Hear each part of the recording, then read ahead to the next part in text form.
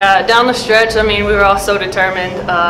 We fight and practice against each other so much, and you know, the adversity we faced, we were ready to come out on top, and we knew we could do it if we just worked hard enough. And unfortunately, we came up short. A big game for you tonight, personally. 22 points. Just what was working for you, and how did you feel just on the court? Man, first half it wasn't working for me. I had a rough shooting night at the beginning, but I went into halftime and was like, new game, you know, I've played long enough to know you can't carry that in the second half. And I knew my team needed me, and so I just tried to do my best and be there for them.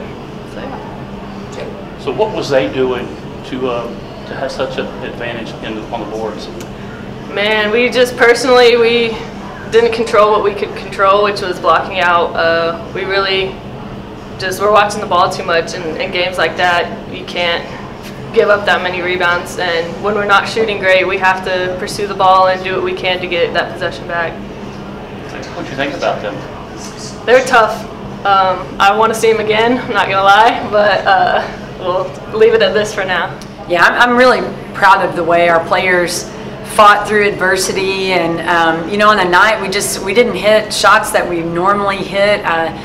You know, for most of the season, we've been knocking down open shots. I told our players in the locker room, like, we were executing, we were getting the same looks we've had our previous 8 games, and just didn't hit shots. So, you know, proud of the way they executed. You know, coming out of every timeout in the fourth quarter, they did exactly what we asked them to do, and did a really nice job. Just didn't make shots. The fight was good. I mean, we gave ourselves a couple of chances late in the game to tie it or take the lead, and so, you know, they never stopped playing hard and trusting what we were asking them to do. You know, if you are in a 1 or 2 possession game in the last minute, that's really on me to get us home, and I just didn't get us home tonight. You know, I wish we could take back a few of their offensive rebounds, and those started early in the contest. We just didn't block out, and they got some really wide open looks because of the offensive rebounds. But again, really credit our players for offensively executing, you know, getting good looks, just weren't able to finish.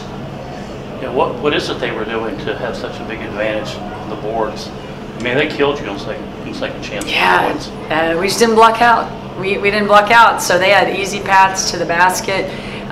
One thing that kind of started that, though, is all the middle drives that we gave up. We had help side rotations, and then it gets you out of position to block out, and so we can't force so many, or we can't be in so many situations where we force our teammates to step over and help, because it really does get you out of your the area where you need to block out. But the offensive rebounds really hurt us tonight. We did not convert ours very well, and they scored 26 points off their offensive rebounds. You know, just to prevent 2 of those, and you know, you win the ball game. And so something that we have been emphasizing in practice, but now we have some good video to show what we're seeing, that, you know, when we say you're not blocking out, this is what it looks like.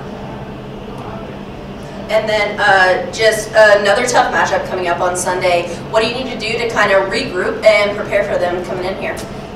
You know, we've got to figure out how to recover. I felt like we looked kind of dead-legged from the beginning. You know, shots were not falling. We weren't jumping for rebounds.